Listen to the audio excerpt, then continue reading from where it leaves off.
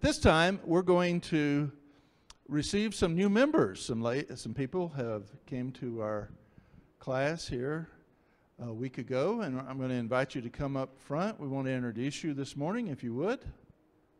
Come at this time, yes.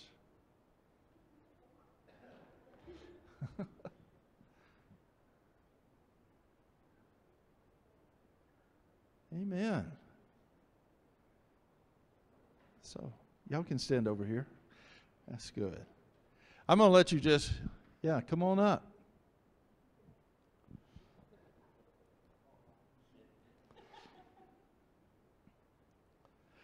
And you may know some of them, you may not. So I'm just going to ask everybody to tell us their name. Jeanette Price. Ryan Price. Dave Frymouth. Don Westover. And Pam Pergandy.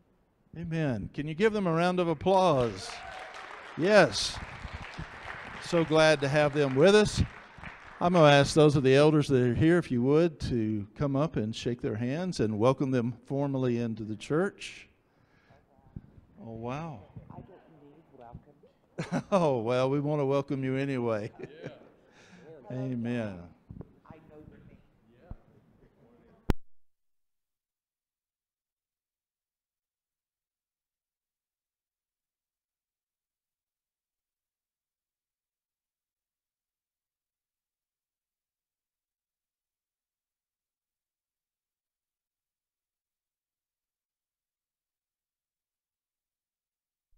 You may have a seat. Yes. Yes. Amen. All right. It is the big week. Next Saturday morning at 9 o'clock is the resurrection breakfast, okay? Now then, Dan's going to say more about this at the end of the service, but we have these cards, and here's what we'd like for you to do with it. If you know someone you work with, friend, loved one, even an enemy, if you want them to come and get saved, that's okay too. If you give them a card on the back here, it can say friend of, and if you put your name there, then we will let them in, and we know that you're going to pay for them, and it's a way that you don't have to worry about it, and we invite you to do that. If you don't have the money, put my name there, okay? I'm willing to pay for a few folks to come, and we're going to be starting next. If you want to, there are a lot of things you can do. First of all, I ask everybody to be praying this week that we'll have a good crowd. Got a great speaker, David Smith. He's going to be coming, and if you know someone, be praying for them and invite them to come and be here. If you want to work, we're asking our workers to try and be here between 6:30 and 7.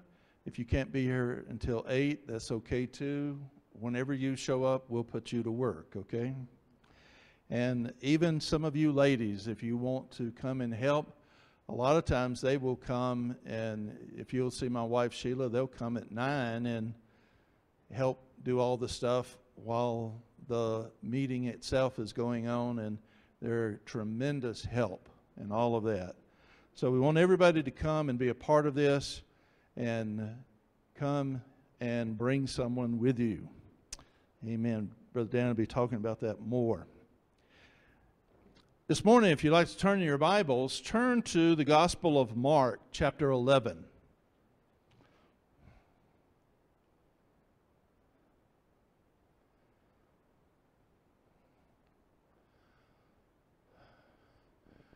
And this morning we're going to be talking about when Jesus enters Jerusalem.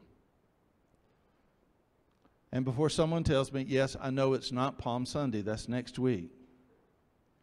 But I'm going to speak about it today, if that's okay. And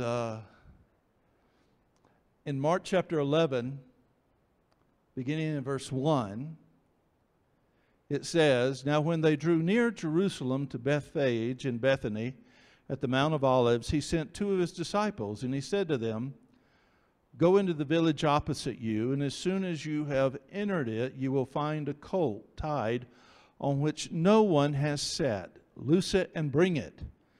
And if anyone says to you, why are you doing this? Say, the Lord has need of it, and immediately he will send it here. So they went their way and found the colt tied by the door outside on the street, and they loosed it. But some of those who stood there said to them, what are you doing, loosing the colt? And they spoke to them just as Jesus had commanded, so they let them go. Then they brought the colt to Jesus and threw their clothes on it, and he sat on it. And many spread their clothes on the road, and others cut down leafy branches from the trees and spread them on the road. Then those who went before and those who followed cried out, saying, Hosanna! Blessed is he who comes in the name of the Lord. Blessed is the kingdom of our father David that comes in the name of the Lord. Hosanna in the highest. And Jesus went into Jerusalem and into the temple. And so when he had looked around at all things, as the hour was already late, he went out to Bethany with the 12.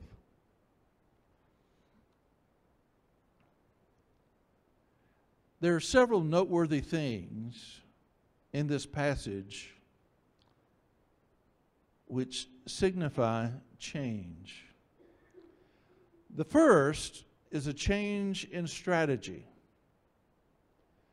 As we've read through the Gospel of Mark up to this point,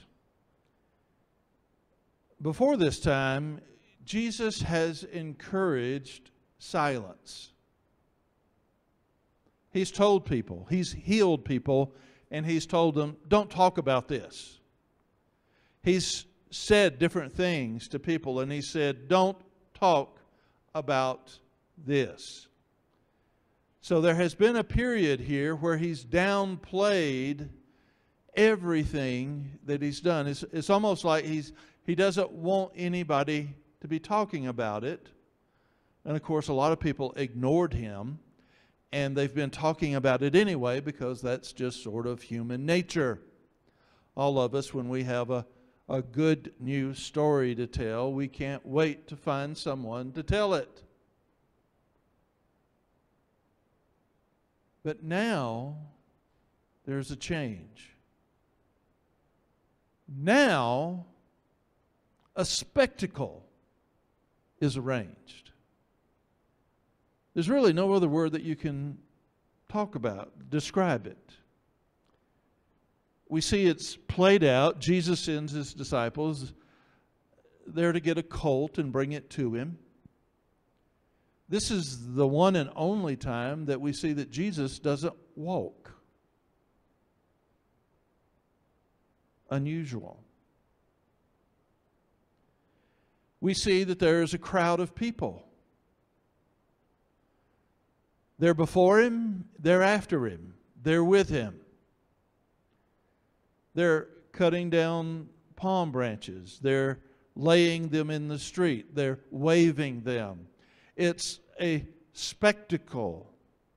Jesus here is arranging things, and what we see here is that there's a change in strategy because it is time for Jesus to accomplish his task. It's the time. There's an emphasis on time here. We need to understand as we look at this, and we say, well, that's great, I understand that. We need to understand that also there is a time for us, that God works in our lives, that God moves in our lives, and that there is an appropriate time for things to happen. Most of us think in terms of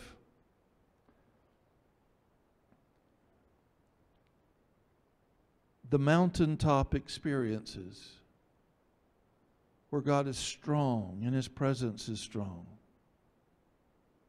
But again, what he's describing here and what I want you to think about is God has called us to be disciples of Jesus Christ. He's called us to be followers. He's called us then to go on a journey, and we see many of the parallels here in this story with our journey. And what that tells us is that in our own journey, there is a time to be quiet. I know this is a new revelation for some people. They struggle with that concept, being quiet. I know for others, they think, well, that's just the way some people are so quiet, you wonder, are they even here?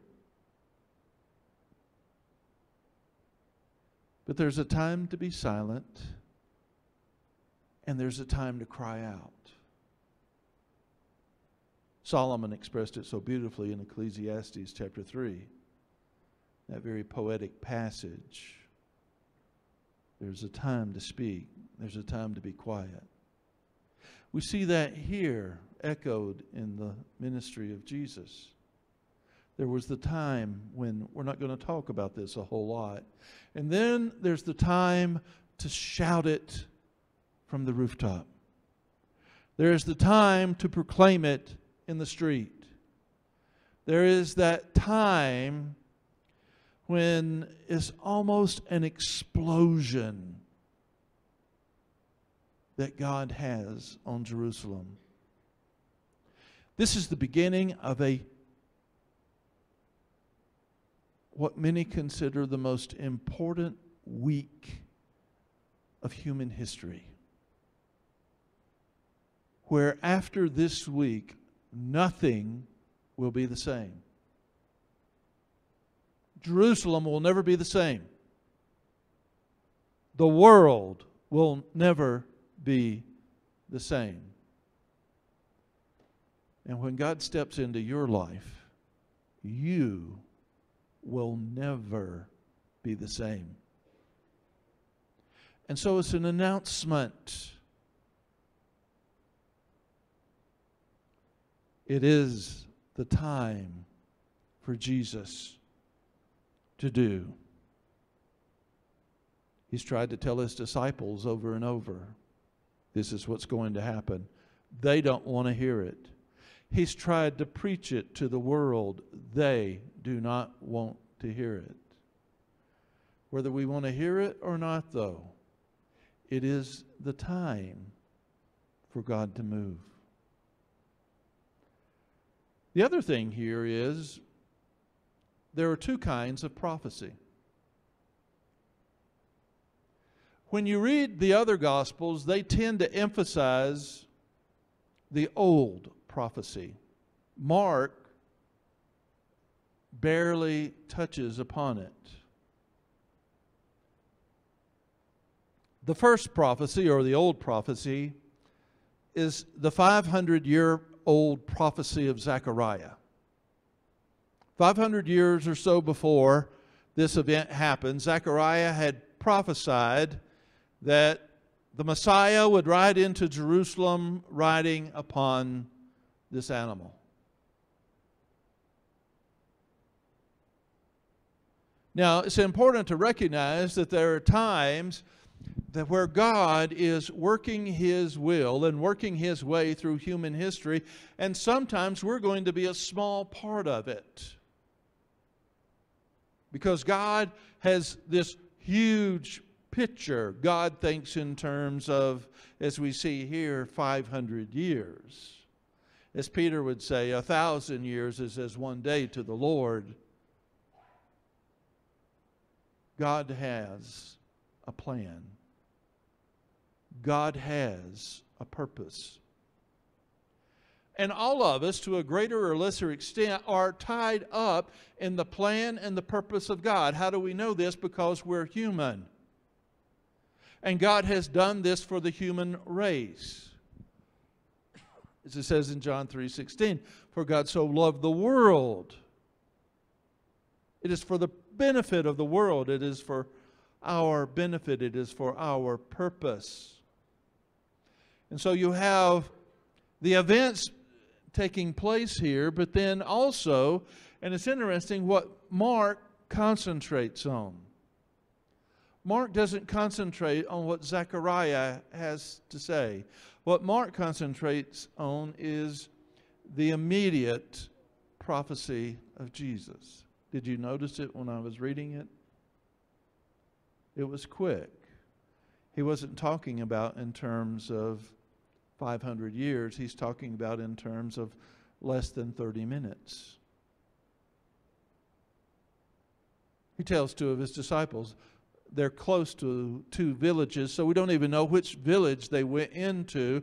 He points it out to them, the one opposite you, whichever one, Bethany or Bethphage, we don't know. And he said, I want you to go in there, and as you go in to the village, you're going to find an animal there. He describes the animal. It's going to be tied up. It's going to be an animal that has never been ridden by anybody. And I want you to get it. Now, it's a prophecy because he knows that the animal is going to be there. It's a prophecy because he knows what kind of animal it is. It's a prophecy because he knows the condition of the animal.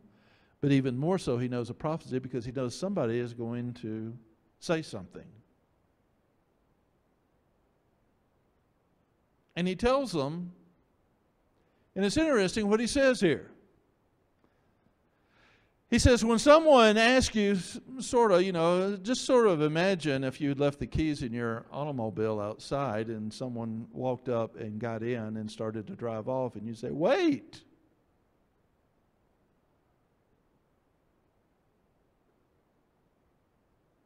And their response is, the Lord has need of it.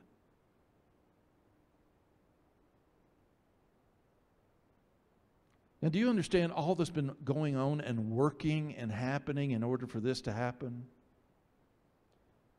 You see, not only does Jesus tell them what is going to happen and what to do, but that means that God is also working on the other end, because this was a valuable animal in prime condition. And you're just going to let someone take it?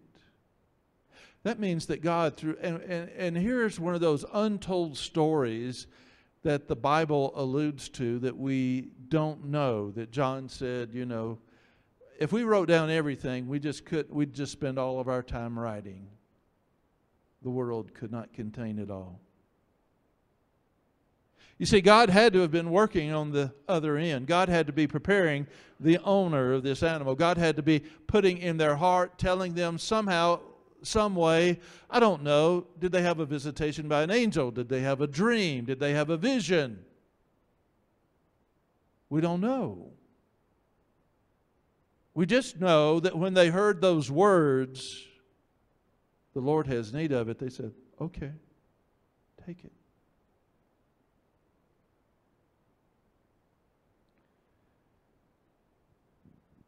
Now, what's important about this, now Mark is emphasizing it because, again, this is, as we said, it's the action gospel.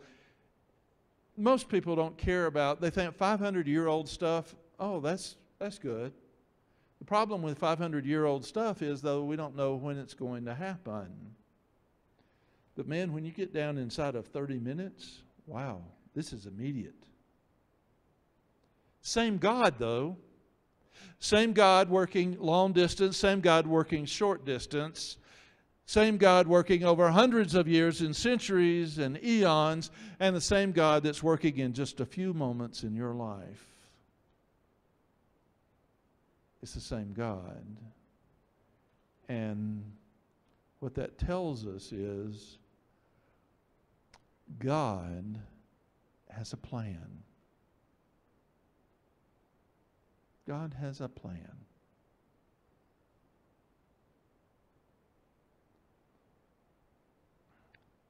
We were talking about this a little bit in Sunday school this morning. Most of us have a messed up prayer life because we think, I have got to figure out how God can do this. I've got to tell God exactly what to do. You realize you don't have to do that.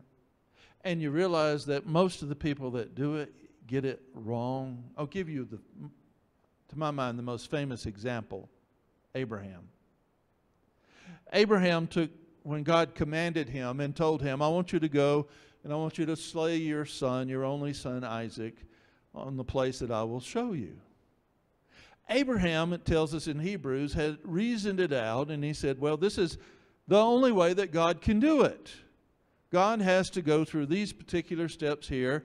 I will go through. I will obey God. He'd already decided this is what I'm going to do. I've messed up enough in my life and made enough big mistakes that I have learned when God says to do something, I will do it. And so I will kill my son, and then God must raise him from the dead.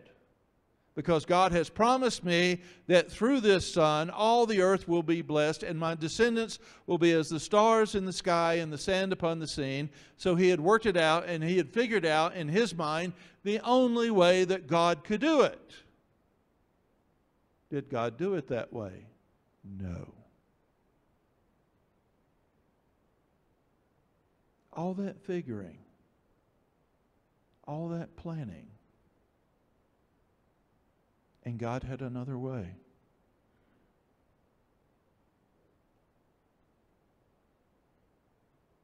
You see, Zechariah had had the prophecy, and he had said, okay, this is what's going to happen. You're going to have an animal that's never been ridden, and the Messiah is going to ride in, but he didn't have a few details. He didn't have the details on how the animal was going to get to Jesus. He didn't have the details on who was going to supply the animal. He didn't have the details on which of the disciples, and again, we're not told which ones. We're just told there are two of them. We're not told which ones went to get it.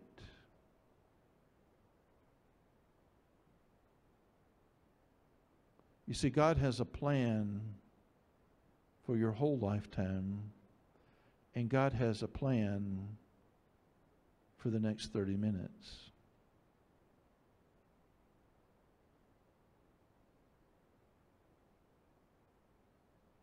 And the more that we think about that, the more amazed we should be.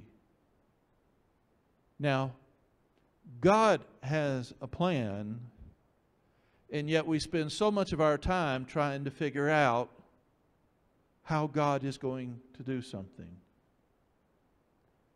It's just like we spend most of our time worrying about things that will never happen.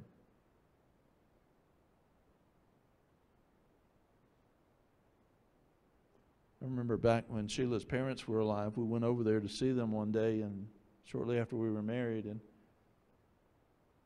all they could talk about is how one of them forgot to lock the door the night before. And that's what they talked about. And they said this could have happened, and that could have happened, and this could have happened, and that could have happened. I had learned enough wisdom to keep my mouth shut. But I wanted to say, you know, nothing happened. You're okay. You're safe. A lot of stuff could have happened. A lot of bad people could have come in. But nothing happened.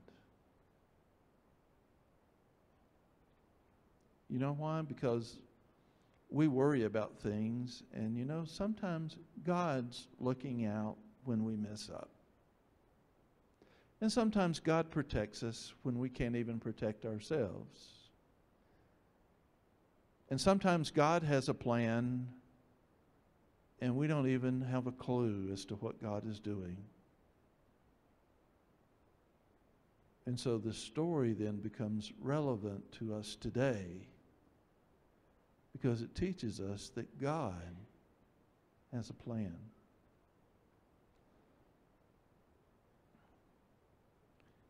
We move on,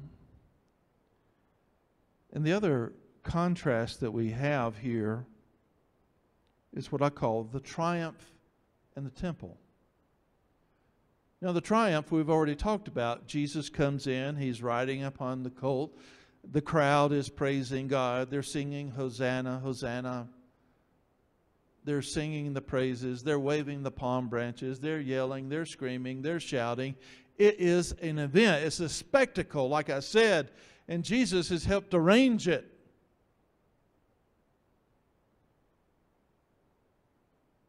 Because the crowd shouts praises at Jesus.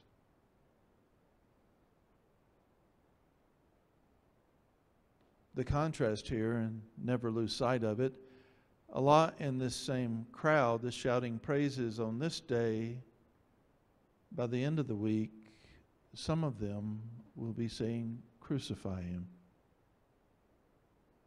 Crowds are fickle.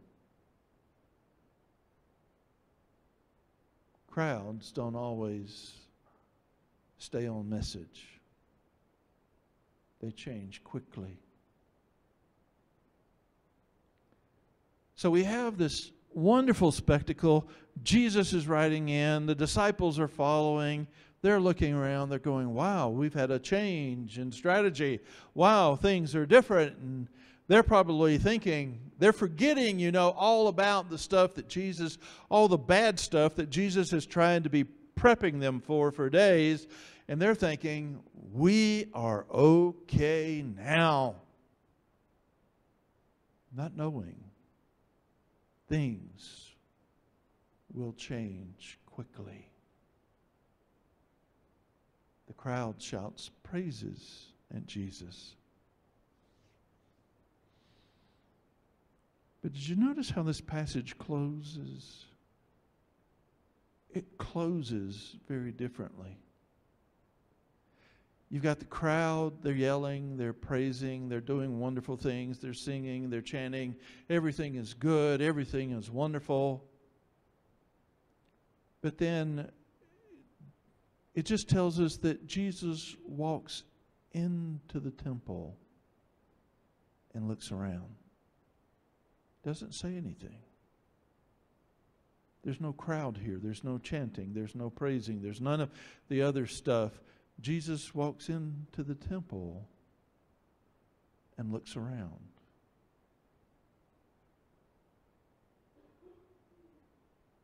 There's a contrast here. You got the crowd, you got the temple. The crowd is noisy, the temple appears to be silent. The people are looking at Jesus outside. Now Jesus is looking around. Again, what is signifying here is there's a change that is coming.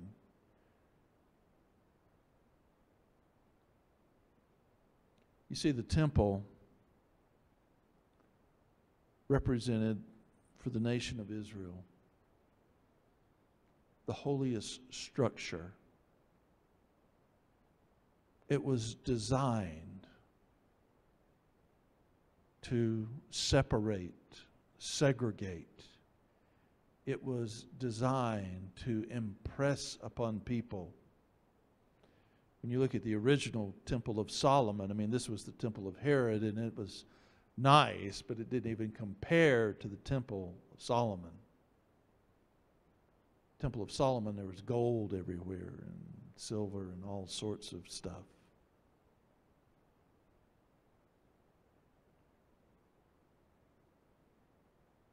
There was on the outside the court of the Gentiles.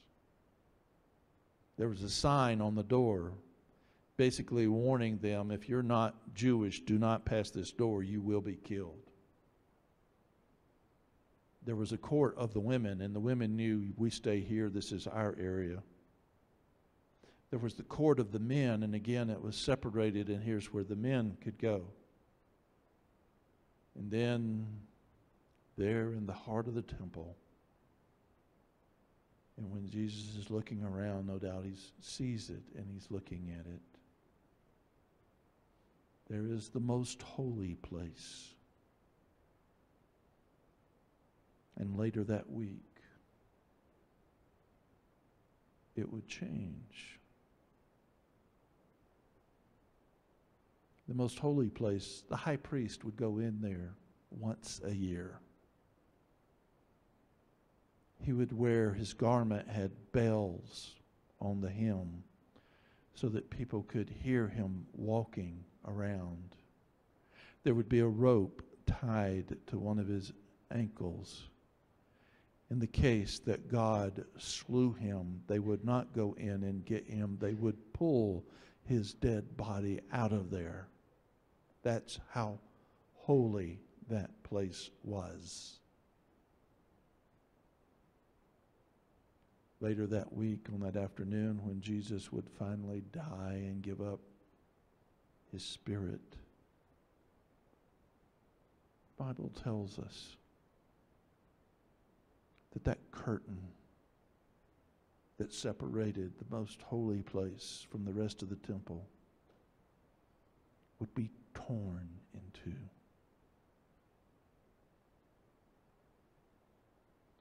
Jesus is going into the temple and he's looking around because he understands the purpose of this building is almost done. It's interesting how Mark describes it. It's both literal and symbolic. It says, the hour is late. The hour is late. It's late in the day. But it's also late in the history of the temple. Within a week, the purpose of this temple will be finished. It will be complete. All the barriers will be torn aside. All the sacrifices will basically come to an end as far as God is concerned, because the ultimate sacrifice is about to be offered. And so Jesus is looking at the temple, and he's looking around. And the hour is late. The hour is late in the life of Jesus. The events are coming to an end. The hour is late in the life of Israel. The hour is late for the temple. The hour is late for the world. Change is about to happen. The blood of Christ is about to be offered. The world will change. All of creation will change, because that event that God, he talked about things for 500 years. Acts tells us that before Adam was ever created, God knew what he was going to do. And that which God had planned long ago was about to come to an end. Why is that important for us? It's important for us to realize that sometimes, here's a thought for you as we prepare over the next 2 weeks to prepare for Easter. God most definitely had a plan for Jesus. Do you understand why Jesus came? Multiple reasons. One of the reasons was Jesus came to show us how to live. He said, I came not to do my own will, but to do the will of the one who sent me. And he said, even as the Father hath sent me, so I send you. God had a plan for Jesus. I'm here to remind you this morning, God has a plan for you.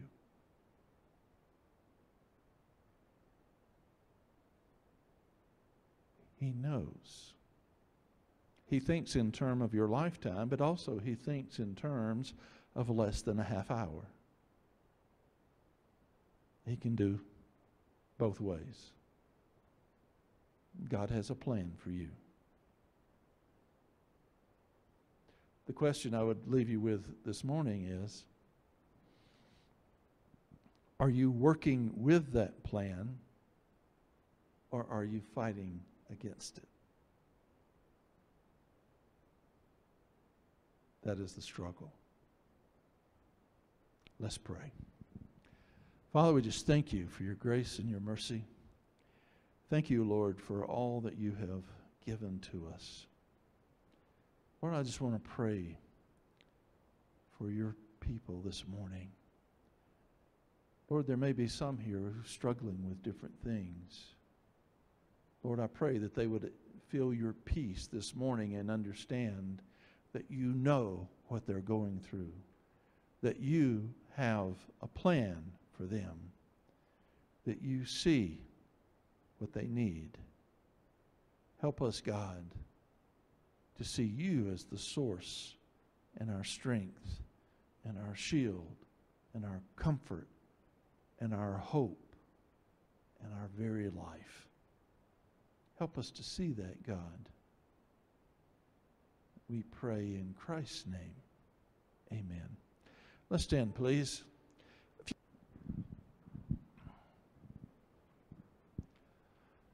Did Jesus ride into Jerusalem on both a donkey and a colt? Yes, but it's one and the same animal, okay? All right. Did Jesus do this simply to fulfill the prophecy? Is Mark's account proof that Jesus didn't orchestrate this just to fulfill Zechariah's prophecy? Well, you're getting into here, Jesus would have been familiar with Zechariah's prophecy. And yet what we see is that God, remember what he says, when Jesus was born as a baby, he is by nature God, but as Paul says, he has emptied himself of a lot of his powers of God, and one of those would have been omniscience, all-knowing. So Jesus had to read the prophecy of Zechariah just like all of us. The difference would have been he would have known within himself, this is about me. But then the exact way that it's going to happen is not revealed to him until the time that it happens. So it's not that Jesus is orchestrating. The one who's orchestrating it is God. And Jesus is, at this point, the servant of God, working and showing himself. Because Jesus didn't do any of his miracles through himself or through his own power. That's why there are no miracles until after the Holy Spirit descends upon him at the baptism of John. Because Jesus cannot say to us, even as the Father sent me, so I send you, if Jesus is doing things through his own power, through his own abilities, he's doing it as an example to us through the power of the Holy Spirit. So, anyway, Brother Dan, come.